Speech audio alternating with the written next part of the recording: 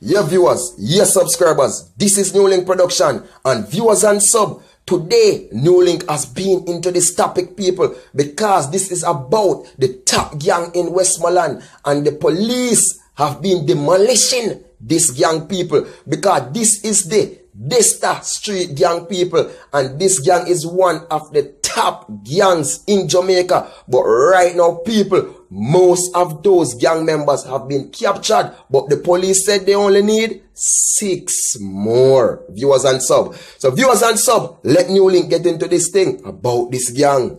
Detectives from the Counter-Terrorism and Organized Crime CTOC branch of the Jamaica Constabulary Force JCF say they have made a significant dent in the operations of the Desta Street gang that is believed to be responsible for a large numbers of murders in Westmoreland. The police said they have so far charged 17 alleged members of the gang under the Criminal Justice Suppression of a Criminal Organization Act of 2014, popularly called the anti-gang legislation. So, viewers and sub, this gang has been in operation for many years. But now, the police, they have get the source and get the information about them. They have known all the members, but now they only need 6. Because from the shooting that did happen in Westmoreland where several people was killed, from that time, the police had made an arrest in several members of this gang because they said this gang, they are the one who responsible for those crucial and those cruel killing of those victims. So yes, viewers, the alleged members of the Desta Street gang joined the similarly suspected members to 2 other criminal outfits, the Hens Wilson gang and the Klansman gang, to be broadly before the courts under the anti-gang legislation. 6 other alleged members of the Desta Street gang are still at large, 3 of whom are believed to have fled overseas. The police said at press briefing in Kingston on Wednesday, CTOC officers said an ongoing feud between members of the Desta Street gang and other criminals from Westmoreland led to the dramatic killing of 7 persons, including a 2-year-old child in the Grange Hill area of Westmoreland and a few weeks ago. The police said they have since increased their presence in the parish and have warned that they will not ease up until criminals wreaking havoc in the parish are arrested. The police indicated that a shipment of 19 guns and nearly 4,000 rounds of assorted ammunition, which was intercepted at the port in Kingston last November, was destined for the Desta Street gangs. So viewers and sub, as I see, remember that big gun shipment where they did find, where they did say that come from the US, where the police then did find the guns them. You understand? So people, they must say right now, these guns were coming straight to this gang, straight to them. The arms and ammunition were found in a freezer at the port.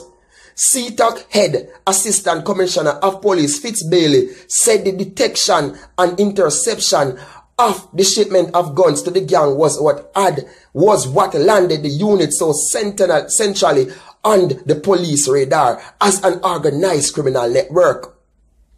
Bailey said 4 alleged members of the gang who were arrested late last week bring to 17 the number of suspected members of the gang who are now in custody. The group includes 13 males and 4 females. They were pulled in during a number of police operations last week.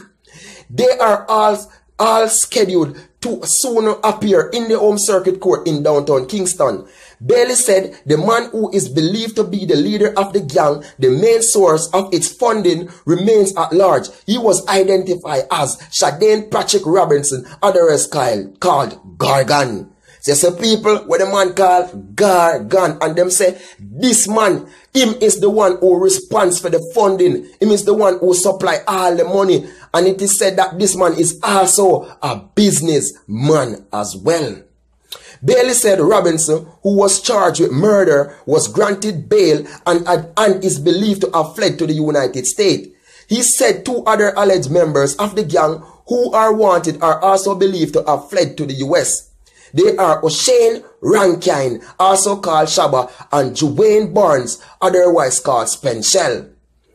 So viewers and sub, as you can see, a lot of times members of the police force and security forces of Jamaica have wanted several gang members, and they are thinking that these men may be in Jamaica or they're somewhere close. But these men are nowhere near Jamaica. These men have managed to go through airport and go through the system and even landing in the Caribbean and even in the USA, which is so hard for many Jamaicans to reach. So, viewers and sub, this is what has been happening. But as the police say, most of the gang members have been captured. You understand? So the 13 that the 17 that them capture and 6 more on the run, and they said that 3 have managed to be overseas. So only 3 the thing is on the island of Jamaica. So right now the security forces are working on them, say them nah stop until them catch all these members from the Dexter Street gang.